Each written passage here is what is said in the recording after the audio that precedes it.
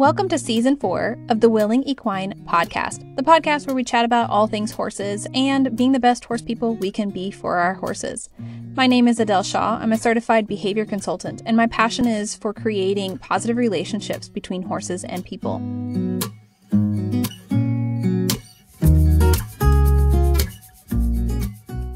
Hey guys!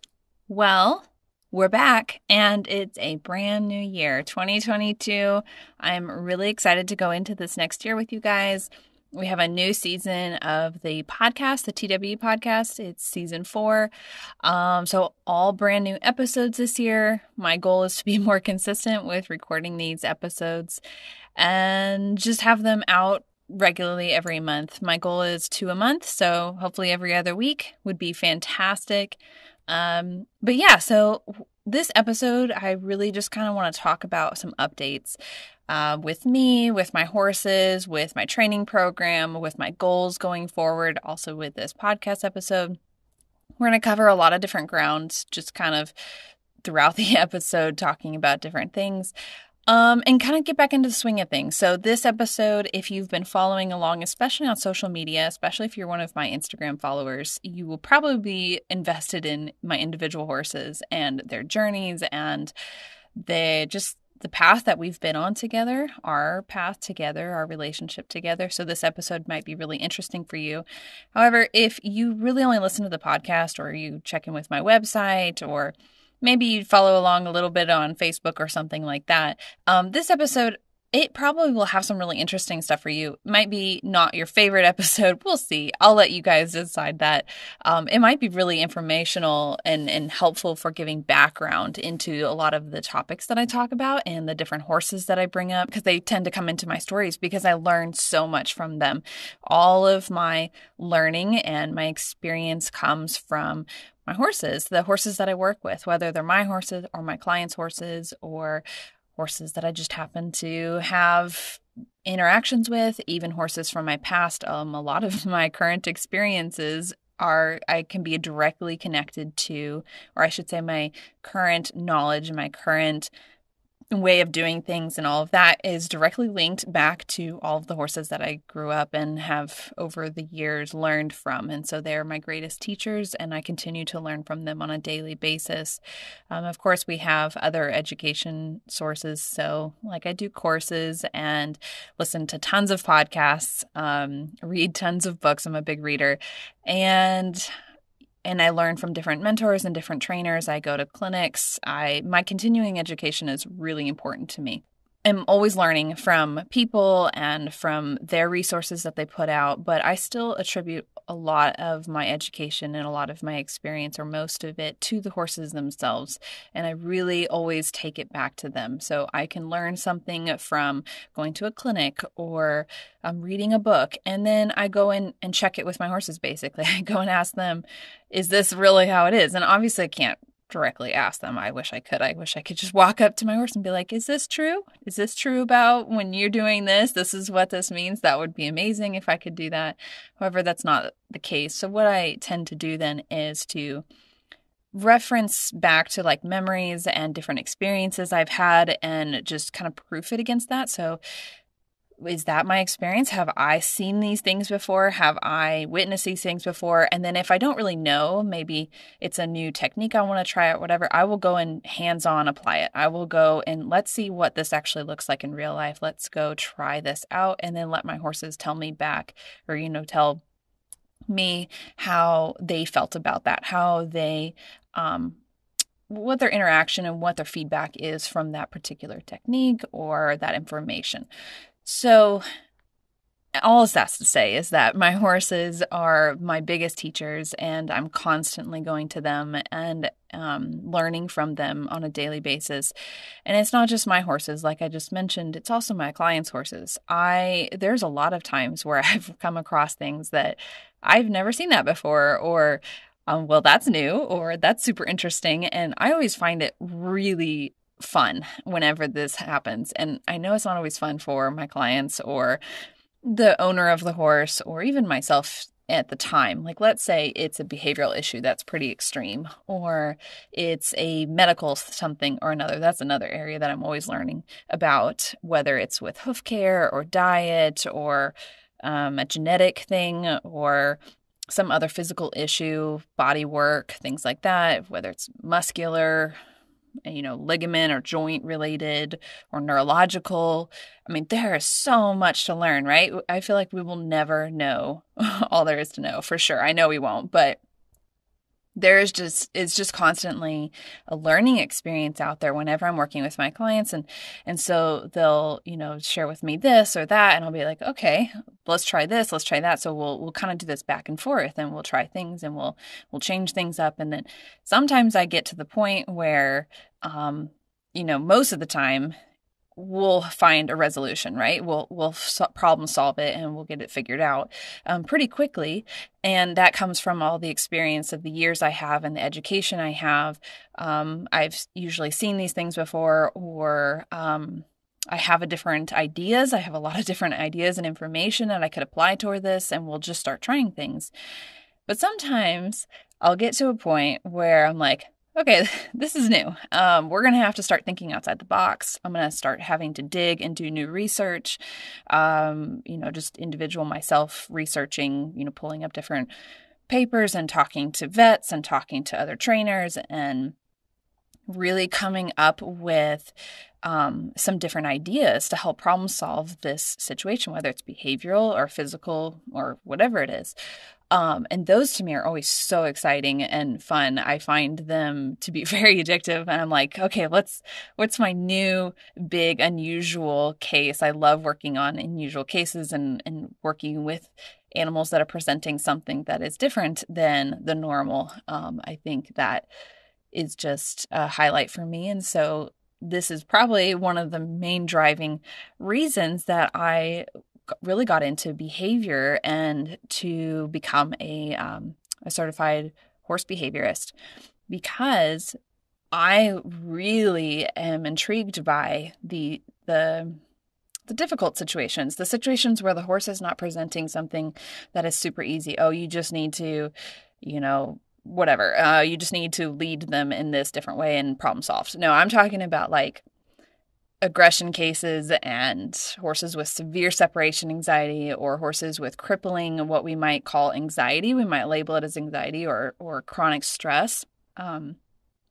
Those cases, while difficult, of course, and definitely leave me scratching my head and sometimes really confused and frustrated, and sometimes a little bit caught in we're going to call it imposter syndrome kind of cycle mentally, where I'm like, I don't know if I can do this, and I start doubting myself sometimes. Working with those horses and those owners and caregivers and problem solving those is I just love it. I just love it so much. And especially because I can then help them. I can help the horse, and I can help the owner, and I can help everybody live a much more harmonious life. They can live together. They can coexist more peacefully and safer, and everybody's happy. That is just I just love that so much. And it's just definitely my reinforcer, right? And it's why I do what I do. So when I am working with these horses, I'm constantly learning, and I'm constantly adding this to my case studies and my information, and it gives me more experience, and then I can go out and apply it to new cases. And that is just so much fun for me. And so I'm really looking forward to 2022 and taking all of that, the experience that I gained from 2021 and all the previous years, and just continue going forward. And I'm sure in 2022, I'll be presented with some new situations that are unusual that we'll get to work through. And I'm going to have so much fun with that. So that's one of the big things I'm looking forward to with this coming year. And I really love that with this podcast, I'm able to share some of those experiences with you guys. And the other thing I'm really looking forward to is I'm planning to do more interview type podcasts this year. So we'll be interviewing potentially some hoof care providers, potentially some other trainers and behaviorists, and we'll maybe talk to some body workers and like for equine body work. And we'll look at all different guest types and their different professions. I want to bring in some different professionals and talk with them about behavior and training and how their work applies to what you guys are doing with your horses, and how they can help you, and how our professions also, cross paths, and how we can collaborate together to help the horse and to help the caregiver. So I'm really excited about that. And, even with so there's the cases and there's the clients that I work with that they're not my horses, right? So I see them, but I have limited interaction because I'm limited to being able either not to travel, like I have to do long distance, so like virtual consults, and we'll use, so long distance over the internet. We will consult and I'll give them homework and then they'll work on it and then we'll go back and forth about that. So I have plenty of those, but I also have local clients and consults that I do where I go and talk to people here in Central Texas where, they're having this behavioral stuff or this training issue, or they want to reach this training goal. And so we go work together here locally. But I also have my own horses that have presented some interesting stuff, especially in the last year, which I didn't talk about too much on the podcast. So I'd love to go over that today in this episode. Just kind of share with you guys some of the stuff that I've learned over the past year and some of the different interesting things that have come up for my individual horses, and give like recaps and kind of 2021 in a nutshell, which I know for most people, a lot of people, 2021 was crazy, as was 2020. And I'm right there with you. 2021 was very interesting.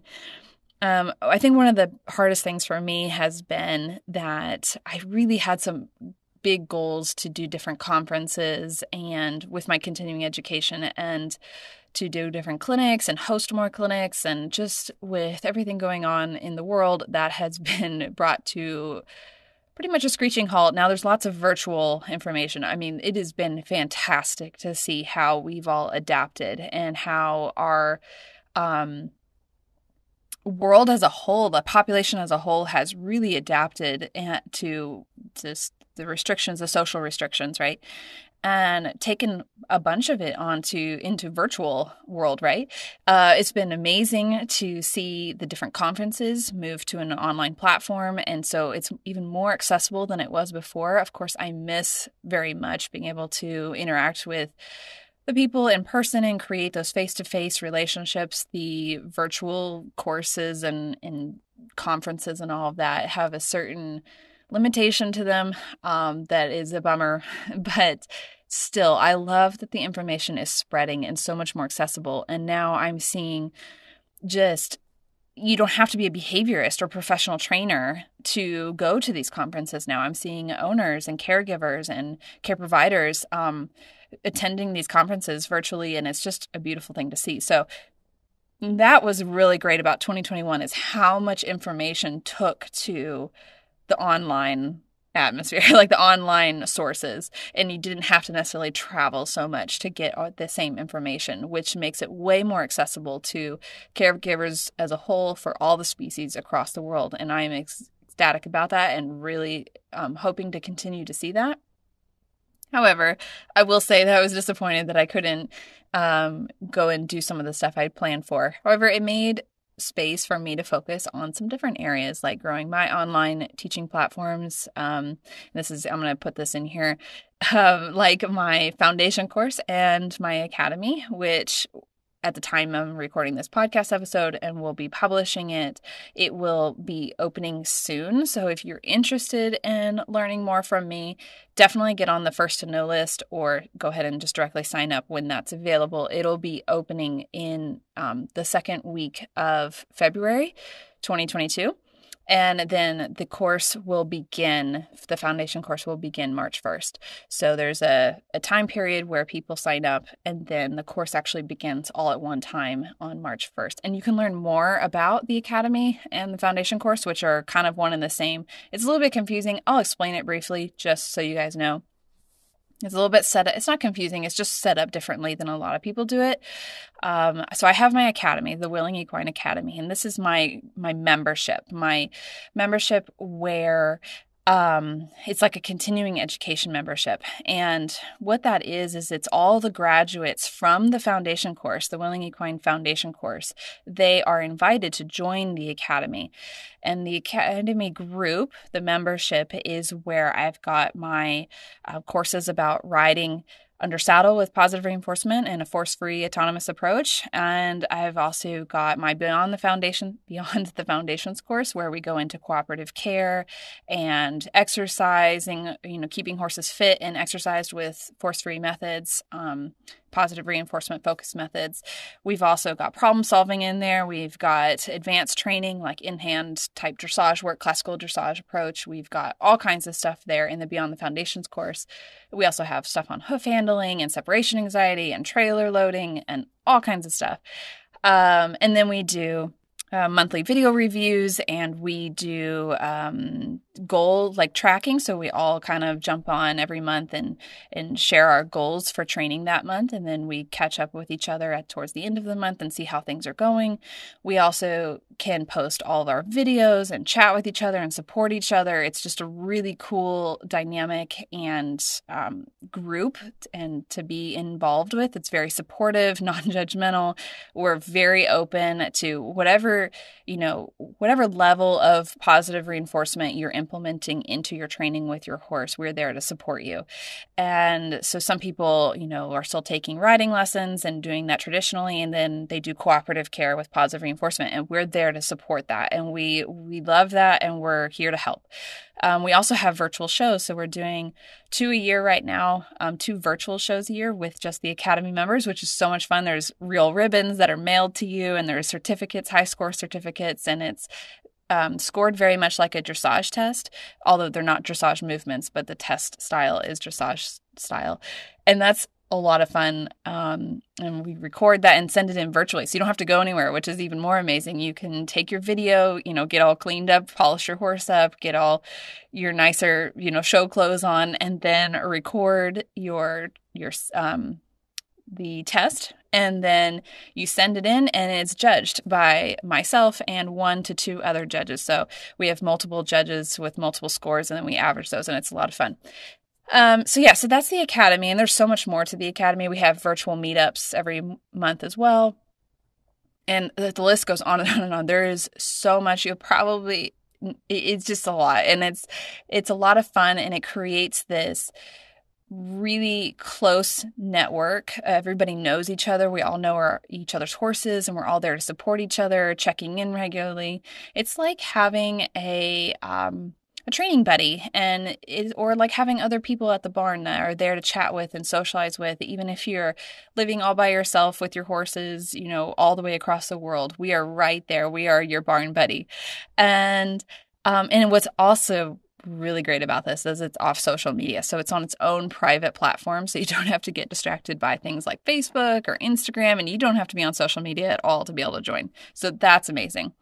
But to be able to join the Academy, you need to go through the foundation course and graduate. So this is why I say it's for the Academy, but you need to sign up for the foundation course. And what's really cool about the foundation course is that it's designed for the everyday, maybe more novice horse equestrian person that is interested in positive reinforcement but doesn't have any experience or maybe barely knows what it is, all the way up to professionals or people who are aspiring to be professionals with positive reinforcement. And it gives you there's so much depth to the course. I've had members that have had to go through the course, or they've wanted to go through the course multiple times. So they watched through it and did the homework and all of that the first time, and there's little quizzes through each section. They're totally optional. But they go through and then they do all that, and then they go through a second time and take really in-depth notes. And then sometimes they'll even do it a third time because there's so much depth to it and so many different layers. So it's hard to get it all the first time, which makes it fantastic for people who already have some experience but are wanting to deepen their experience or deepen their understanding, or even just learn the way that I do it. So this is another really valuable thing, because I go to clinics and read books and and take courses from other trainers and behaviorists, and whether it's with horses or other species, that might that basically repeat a lot of the information that I've learned a long time ago, but they repeat it in a different way, or they take it to a new depth or a new level, or they share the information in just a unique way that allows me to deepen my knowledge and also helps me understand how I can better teach other people. So there's a lot of value in repeating the same information, but in a different way. It allows the information to soak in much deeper and to be retained better, and allows you to take notes maybe the first time you didn't get to take notes, even if it was from a different course. And every trainer has a different way of doing things. So that's an added bonus there, is that you learn my particular approach. So my kind of what I might call a method. So my method to doing things, because positive reinforcement and clicker training is not a method. Force-free is not a method. It is a way of doing things. It is a belief, kind of what do I want to call it? You might call it a methodology, but it's not like when you think of a training method, there's a lot of really popular ones where you buy the DVD series, or you buy the step 1, step 2, step 3 kind of thing, or the different games or whatever it is. There's different methods, especially in the horse world. It's very common to buy like a method or train with a method. And those methods typically, I'm not going to say all of them, but typically are all centered on a negative reinforcement bordering on some positive punishment type training. So the training itself if we're looking at it through operant conditioning lenses, it is based on those two things. It is based on negative reinforcement and positive punishment. But then they take that and then they package it a certain way, and they do it in a certain way, and they apply it in a certain way. That is a method. That is this one approach to doing that. So if we look over here at positive reinforcement, yes, we're all using clickers. Not everybody, but most of us are using clickers. Yes, we're all using food reinforcement, but that is just the type of reinforcement. So positive reinforcement. And then we're using a clicker, which is just a tool, just like many trainers use bits or a whip or a round pen. We're just using a tool commonly amongst us. And then we all have our different way then of applying the science, of applying the way that the learning is happening. And so that is there's methods within positive reinforcement and clicker training and all that. So when you're buying the foundation course and signing up for it, you're signing up to learn my common way of doing it. And I tend to tell people that it's hard. I don't really believe in a one size fits all or one method fits all type approach. But to be able to effectively teach people and teach horses and such, especially with at a long distance and such, it is important to have a common, I'm going to say method, but a common way of doing it. This is my standard, like this is our baseline. We're going to start with this. I'm going to teach you these things. And if we need to deviate for you and your particular horse and your particular situation, absolutely, let's do that. We don't have to get stuck in this box. Your horse does not have to do this particular behavior in this particular way. If it's not working for you guys, let's change it up. But there is a common thing that works for a lot of horses that I've created and packaged essentially for this foundation course. So it's a method but it's a flexible method. So anyway, that's the foundation course. And the foundation course includes video reviews every month. So you get personalized coaching from me. You get 24/7 support from me and my training assistants. And you get the community, and you get the off social media platform, and you get so much content, and you have the course material itself, but then you also have regular, like fun, engaging content that gets published into the course throughout the extent of it. And that the course it's 3 months, but then there's an added 3 months for you to, finalize anything or catch up before it ends. But the main course is only 3 months long. And then after that, or actually once you're 2/3 of the way through it, you're invited into the academy, and you can stay in the academy as long as you want, and you can maintain the foundation course materials for as long as you want as an academy member. So that is my academy and my foundation course, a big sneak peek into it, and you get to see what you're getting. And if you want to reach out to me to learn more, feel free to do that by email or through my website. But definitely look at my website's page about the academy before you reach out to me, because there's so much more information on there. There's also a Q&A, so if you have any questions, you can check that out. That's thewillingequine.com/academy. So if you sat through all of that and that big advertisement, I'm sorry. I always feel a little bit like, should I talk about this? I feel like I'm advertising something, but also I get so many questions about like, what is my academy and what is the foundation course? And I really wanted to get in here and explain it, and so I can refer people to this where I'm chatting about it and it's just in one place. And also it's really optimal time because the foundation course is opening back up. Oh, and last thing I'm going to say about this is I'm only going to run the foundation course 2, maybe 3 times this year. Maybe. I'm really looking at potentially only 2 times this year. So you may only get this opportunity and then one in the fall. I'm not sure what month it'll be yet. It'll probably be around September, October. So if you're thinking about doing it this year, this would be the best one to do, unless, especially if you live up north where you might run into some snow in the fall and to the winter time. I find that that can be a problem because you need to be able to work with your horses. I will say, though, your horse, you don't need like an arena.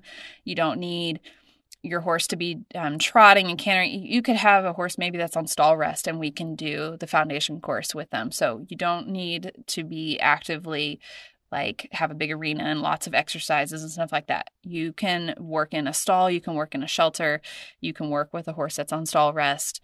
You can also work with donkeys and mules, and I've even had some goats go through some of the stuff. You don't have to do all the behaviors, but some people will show me kind of how they've been applying it. Oh, a cow too. I've had members show me them teaching the foundation behaviors and all of the material to their dairy cows, and I think that's amazing. That's so much fun.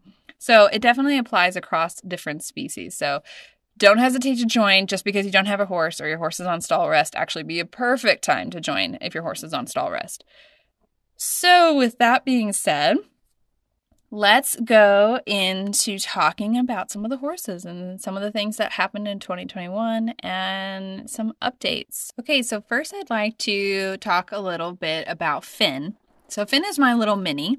He is, I think he's turning 4, or he just turned 4.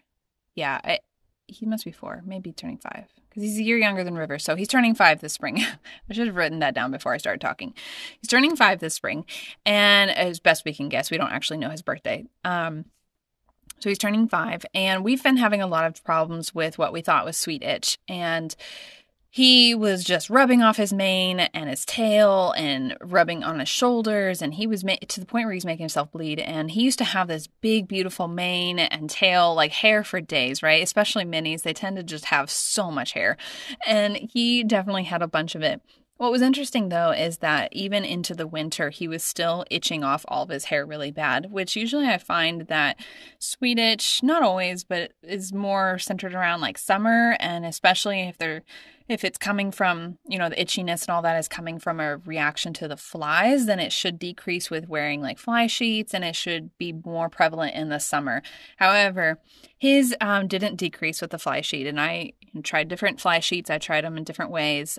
They would protect him from himself a little bit better, so the itching decreased because of that, because he had that barrier when he would itch. But it didn't stop the itching. And not only that, it continued well into the winter, even once his coat grew out and the flies couldn't really bite him through his coat. So we ended up getting blood work done for allergies. And it turns out the poor dude is allergic to pretty much everything. He's allergic to like 7 types of trees and 6 types of grasses, and like there's different dust mites and just on and on and on. He's allergic to a lot of stuff. And so we're starting allergy shots here very soon, and I'm very excited about that. It's been a little bit of an expensive journey, but I'm really excited to be able to resolve his itchiness, and we're going to try and figure out the different combination of things he needs in his allergy shots. There's a lot of information there that I'm still learning about, so I'm not going to talk about it too much here. But if you suspect that your horse may have some allergies and they're itching nonstop, and it doesn't matter what fly sheets you put on or what creams and ointments and how often you clean them and all of that, I would highly recommend getting an allergy panel done for them and seeing if maybe some allergy shots would really help your horse. I know, and the reason I looked into it was because I had a client with another mini who also happens to be allergic to a bunch of things, and they started on allergy shots. And she said that while he still itches on occasion a little bit, it's like much, much, much better. He's so much happier now, and he's not trying to rub off all of his hair and make himself bloody. So that's Finn. And as far as training goes, I really haven't been doing a whole lot with Finn. I've just been really busy, and I've just been hanging out mostly. We've been doing some stuff. We've been working through my foundation behaviors. Stand stay is one of them. That's been one that's really important that I'd like to teach him. And for some reason, that was a very difficult behavior for him. That does happen where certain behaviors are more difficult for some horses and not others. And then those other horses usually have a different behavior that is more challenging for them, that is easier for a different horse. So that's totally normal. And for him, anything that involves standing still with me at a distance, or even just me at a distance from him, is more challenging. And that usually shows up in horses that have a tendency to be more anxious about food and a little bit have stronger feelings around food. And so they don't want the reinforcement that's attached to your hip, whatever, to be further away from them. So as soon as there starts to be a certain level of distance between you and them, they start to get anxious about that. And so it's hard for them to remain at a distance and to know the behavior that is going to be reinforced and allow you to be at a distance. So being able to help him through that is really important because it's going to be a really big step towards being able to be successful in training other behaviors. Being able to get him, not just about the stand stay, not just about teaching him. It's kind of like ground tying where I just have the horse stand in one position and I can walk off essentially. So it's like teaching your dog to stay. So it's not just about the stand stay. I do love the stand stay. It's one of my favorite behaviors. I find so many uses for it, but it's not, for him, it's not so much about the stand stay itself. It's about working with him in such a way that I can help him feel very comfortable and confident with the training where he will allow that distance between him and I, and he will feel happy, or from what I can observe from his behavior, he appears to be relaxed about it and he's not having such strong food feelings. And so that has been a really important behavior for us, and we made huge leaps forward in the last month, and so I'm really excited about the future. And again, you have to keep in mind, I'm only working with him on occasion, meaning maybe a couple times a month. That's how bad it is right now, as far as my time goes. So it's been slow progress, but we have made a bunch of progress. And he also, one of my next goals coming up with him, I have 2 goals for 2022 with him, which is that I want him to be able to get blood draws cooperatively. So I'm going to do a cooperative care approach, which means that he's going to volunteer and opt into getting the blood draw, and he'll do it, force-free. So I won't have to trap him. I won't have to have a halter and lead rope on. I probably for the actual blood draw, it might be helpful just in case and nobody gets hurt, but we'll work up to that point. The idea is that from his perspective, he feels he has a choice and he is opting in to having that blood draw, and he's completely comfortable with it, and it is something that gets heavily reinforced. And so if you don't know what cooperative care is, I highly recommend doing a quick Google search on cooperative care animal training. And YouTube also has some fantastic videos. I know there's a bunch of horse videos too, so you could kind of type in cooperative care horse training. That will probably result in quite a few really great examples. I know I'm thinking of some that are on there that are really great. Peggy Hogan has some, and I know I've seen some other ones that are not coming to mind, but check those out. So that's one of my big goals with him is cooperative care, blood draws, and shots, especially with his allergy shots. I need him to be really comfortable with them because they have to be done pretty often. And the other goal is I would like to do scent tracking with him. So scent work where he can track a smell into a destination, into a person, something like that. I'm really excited about that. It's going to be so much fun. It's going to be the first time I've trained a horse to do that, or even a dog. That's going to be a whole new learning curve for me. And I've been doing research on it and I just haven't started it yet. I'm ready to start, just haven't done it yet. So that's one of my goals for 2022. And he has the nose of a bloodhound. This pony, I drop one pellet in this, my arena's, I think it's over 200 feet by 100 feet. It's bigger than that. So I drop like one pellet in that entire arena and he will find it. His nose is so strong. So it's probably because he's so short to the ground too. That probably helps. But I'm really excited to do the scent tracking with him, scent work. And so those are my goals for 2022 with Finn. And I'm hoping that soon I'll have an update on his itching, and the whole allergy shots will be really effective, and that will take us into 2022 doing a lot better. So Candy and Cash are next. Candy is doing really well, and is Cash. They're both doing great. I don't have a whole lot of updates on them. They are both 26 now-ish. I don't exactly know how old Cash is. He's around the same age as Candy. And Candy, she has papers, but we don't actually have them, so she's registered, but I don't have her papers. I just have her breeding record, so like the paper that says when she was bred, so I can base her age off of that. They're both doing really great. They're pretty much just fully retired, and while retirement is different with me and my horses because that just means they're not being ridden anymore from me. So they're retired to just groundwork only. And so they do teach lessons with me sometimes. They do like foundation type behaviors and they love being groomed, or actually Cash does. Candy does not like being groomed. So they will sometimes, Cash will just sit there and let the kids groom him, and he's really amazing with that.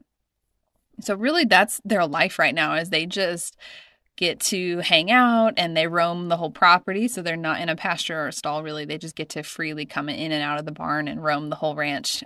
So they just roam around and socialize with whatever horses they want to socialize with, and get to live the good life and do an occasional little quick clicker training session. Cash, the struggle has been trying to keep weight on him over the winter. He's doing pretty well, but as we're going into February, actually today is February 1st, so that I'm recording this. So as we're going into February, I noticed that he's been losing a little bit more weight, this is our coldest month of the year, so that makes sense that he's starting to lose more weight now. So I'm trying to blanket him as much as possible and bump up how much forage he's getting. And with him and Candy as well, they don't have any molars really, so they have to have soaked hay pellets and hay cubes to get enough forage every day. So that's just been the struggle with him. Thankfully, we just got about another month of this, and once we get past that point, he'll start putting the weight back on, and we won't be blanketing as much, and he'll be good to go. So he made it through the winter doing really well. He's been very comfortable. I've been able to manage their pain really well for arthritis, things like that. Candy's been doing very well too. So yeah, they're pretty much, they're just easygoing, and as long as they're getting adequate forage and blanketed when it's cold, they are happy campers. So that's Candy and Cash. Pumpkin, though, has been more challenging in the past year as far as physically. Mentally and training wise, she's been doing amazing. She's been helping me teach lessons. She's been doing walk, trot, under saddle lessons for beginner riders and intermediate riders. She's just been on fire, which is crazy because if you listened to the episode I did where I talk about what Pumpkin has taught me, and then compare her to how she is now, so like where she came from, where we came from, where I would just get so angry with her because she would not move. She was such a, like, at the time I called her lazy in quotation marks. Like, she was lazy, capital Lazy. Like, oh my gosh, she drove me nuts because I like really hot, at the time. I'm talking more back when I thought the way I thought, but like at the time you would have asked me, I liked hot tempered, sensitive, flighty thoroughbreds, Arabs, the hotter end of the warm bloods. Like that's the horse I liked. I liked the horse that if you gently touch their sides a little bit too strong and they would just shoot off. Like that was the type of horse that I liked. And then I had Pumpkin, who was like, it seemed like she was going, oh, is that a fly? Like, I don't feel you. Like, you can kick me as hard as you want, but I'm not going anywhere. She was just stubborn and like, oh, she would make me so angry. Okay, so that was me like 10 years ago, right? And she, if you compare her and I from that to now, it's just mind blowing, to be honest. Like, I don't even know it's hard for me to comprehend how much we have changed. I know how we got here, and you can listen to that podcast episode to figure out more about that. But she is eager to move. She's trotting, she's cantering, she's playing, she's spicy, she's fun. She is just like, oh my gosh, she's so much fun to work with and so playful and so outgoing and so cute. And I just love her to death. So we've been doing a lot training wise and teaching lessons and all of that. However, we've been having some problems with her teeth. We just had her third molar removed. So she's 16. And so in 2021, in early summer or end of spring, she was diagnosed with a deep digital flexor tendon injury. Now, we didn't know specifically how bad it was. We didn't end up getting a sonogram or anything because anyway, it was a long story there. She just ended up going on rest. So we just rested it was almost 8 months. And then I took her back in for a lameness exam, and we were going to get a follow-up sonogram, all of that. And they cleared her, said she was 100% good to go, just gradually work back up into more activity, trotting and cantering. Now, she stayed out in the pasture this whole time.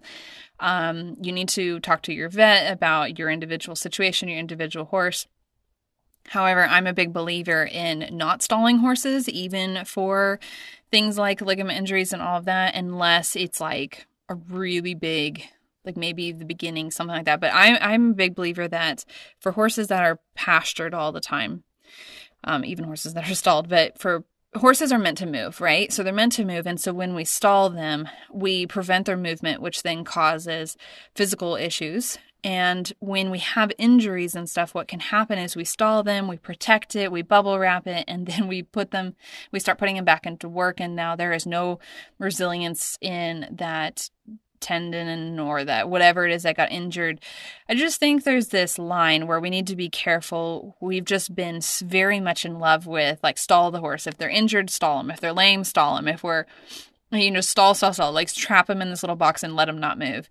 I tend to be a believer that instead I would just prefer to see low-level walking consistently. So it depends again on the injury, so please talk to your vet. But for me and my horses, I do as much as I can. I make sure that they can stay out, at least in a walkout or individual pen or pasture near their companions. But for her, she just walks.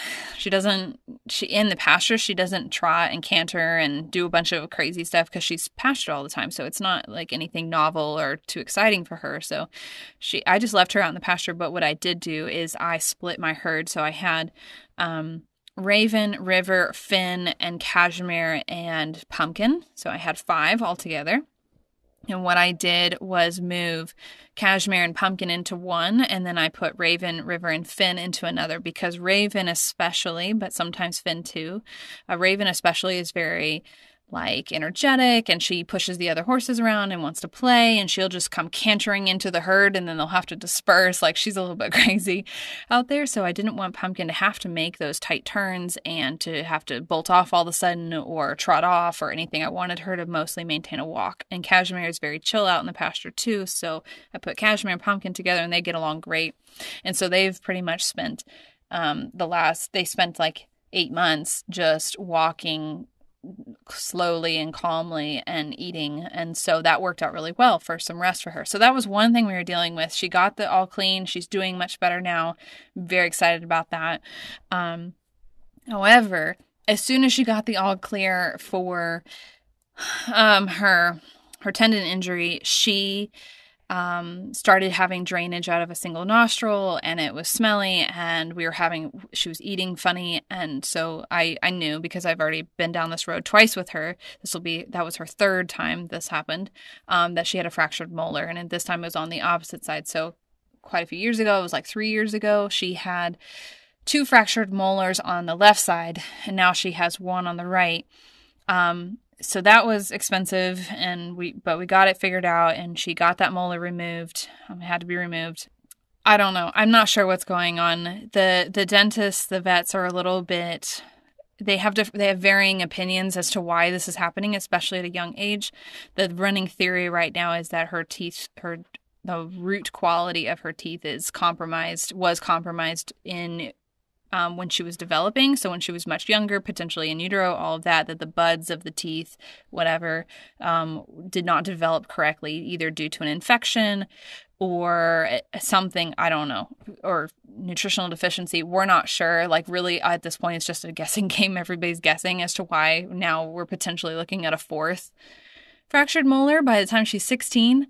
It doesn't have anything to do with her feet. It doesn't have anything to do with eating rocks. It doesn't have anything to do with her dental care. She gets top-notch yearly dental care by the best, and doesn't have anything to do with that. None of it's not showing up in any of my other horses. This is super abnormal.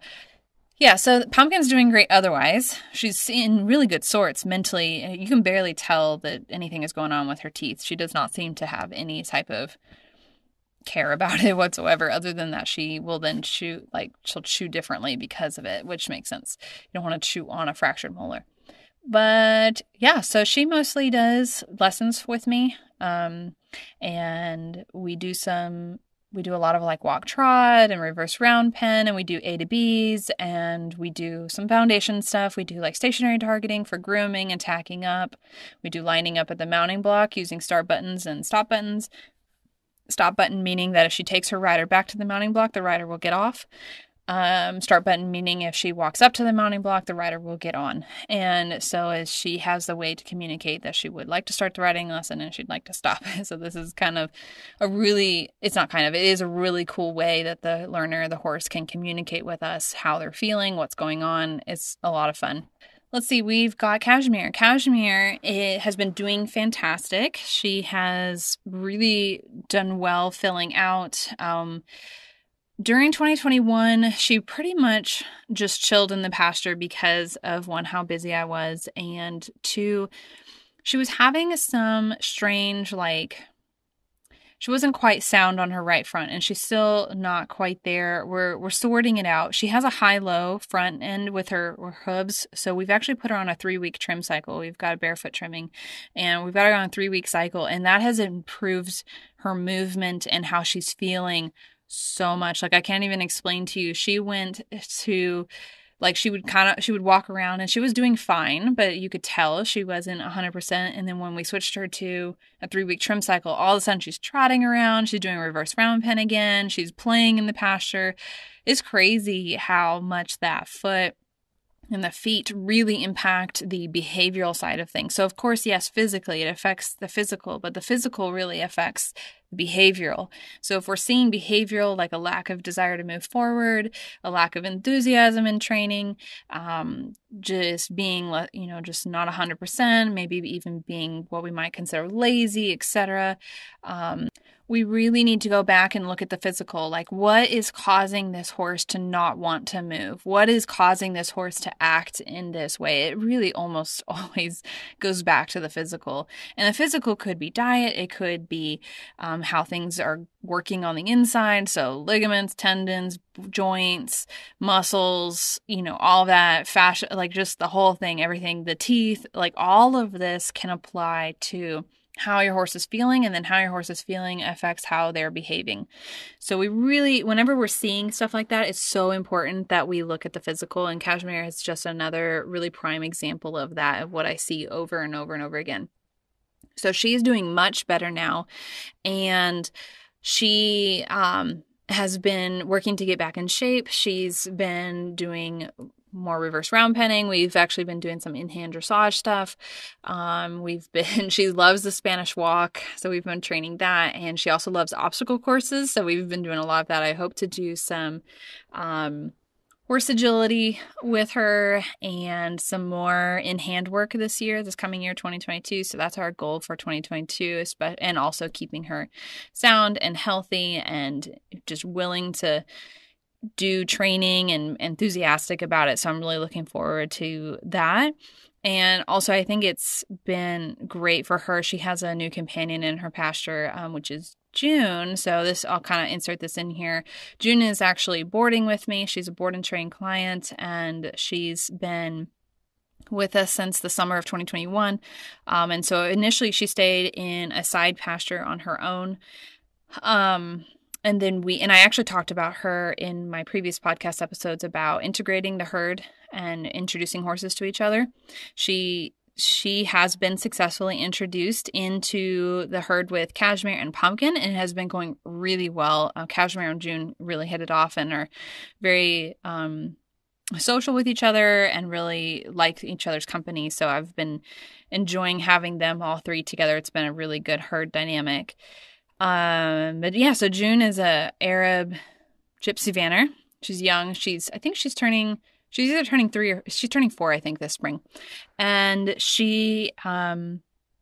she's just going to be in long-term board and train. There's no like timeline. She's just going to be with us, with her owner, and her owner comes out a couple times a week and we work all together, and we're just going to be introducing her to all the foundation behaviors we already have.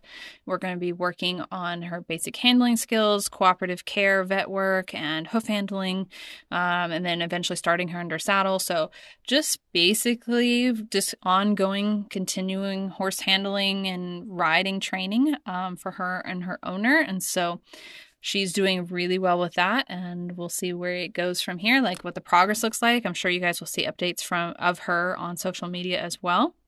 So I have one more quick update for you guys with Cashmere, and I'm really excited to share this. I imagine most of you guys who follow my herd and follow what's going on with the herd and the different horses. And, I have horses that come and go for board and train, and horses that are here temporarily visiting for like interns and clients. Then I have horses like Cashmere that have been around for a couple of years, and I get questions quite often, what's going on with Cashmere?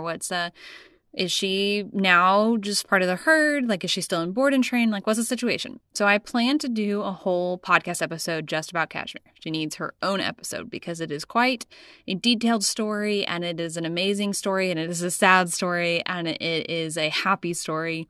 There's a happy ending, and the happy ending is that Cashmere is now a permanent resident of the TWE herd. She is now a family member, and she will be with us forever. I promised her owner a long time ago that should the situation arise, that Cashmere would be forever with us, that she'd always be a member of our herd. And unfortunately, that situation did arise, just personal circumstances. And I'm not going to go into a lot of detail there. It's not really my place. But she is with us forever. She's going to be here. She's one of the herd now. She's one of ours. I'm officially her owner. And yeah, she's just going to be with us, and we're really excited about it. Cashmere is just so well loved. She's extremely well loved, especially by my students. She likes to work with a lot of my novice students. And when I say that, it's so different talking about that in relationship to a horse that really has autonomy and is trained with positive reinforcement, because they really do have a choice. Like she stands at the gate when she sees one of my students or clients show up for their lesson, and she's like, pick me, like, I want to do this lesson. And it's a lot of fun. She loves to teach clinics too. She loves the attention. She's always in the arena, just like, yep, human, I'm going to help teach you how to do this skill set and develop your mechanical skills and get your timing right. And she's really patient and consistent and just a wonderful horse to work with and be around. And she really fits in, and it's such a blessing to us, to my other horses, to me, to her past owner, and to all of my students. And just everybody who gets to meet her. I can't tell you how many times people are like, Cashmere's my favorite. She's such a sweetheart. She's an angel. She's a gentle giant. Like, she's amazing to be around, and we love her dearly. And so we're really excited that she gets to spend the rest of her days with us and bless us with her presence and her tremendous teaching skill. So yeah, that kind of answers that question. She is no longer in the board and train program. She is now a resident of the TWE herd. She is with us forever, and we are very excited about it. All right, guys, this episode has already gotten really long, so what I'm going to do is split it into 2 parts. The next episode, we are going to cover updates on Raven and River, and I have some really big updates on River to share with you guys, so definitely come back and listen to that one. It's a big one, and I really hope you enjoyed hearing updates on all of the guys, all the horses, and learned maybe some new things, and I'll see you in the next episode.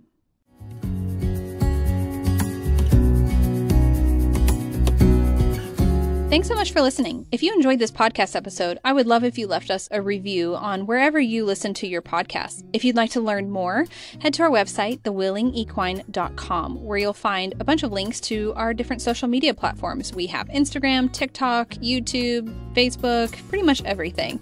We also have our blog, our training services, and the TWE Academy, where you can enroll in the foundation course that opens a few times a year. Thanks so much for listening, and I look forward to chatting with you in the next episode.